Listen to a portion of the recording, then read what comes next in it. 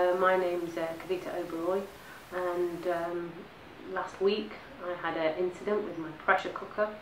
I'm a very busy working businesswoman, have run my own business, and I was actually due to catch a flight to Northern Ireland to speak to an audience of doctors the following day.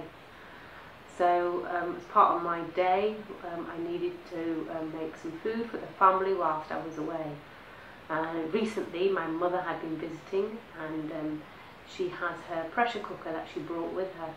So I got the pressure cooker out and I turned it on, and I remember my mum saying when it whistled, it's ready. Started whistling. It's very, very hot inside. So I took it off the stove and I just put it on the side. And then 5 minutes later I wanted to transfer it into another dish. And I tried to open it. It was shut tight because obviously there was pressure in there.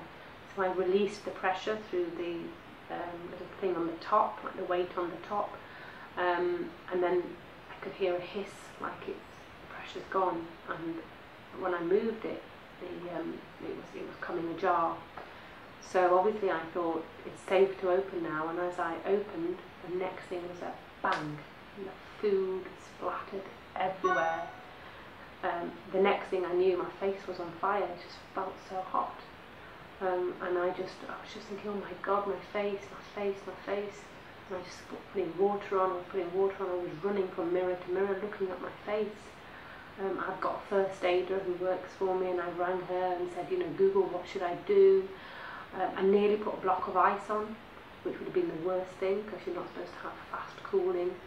And I rang my husband and he said, just get the ambulance round, and they were very good.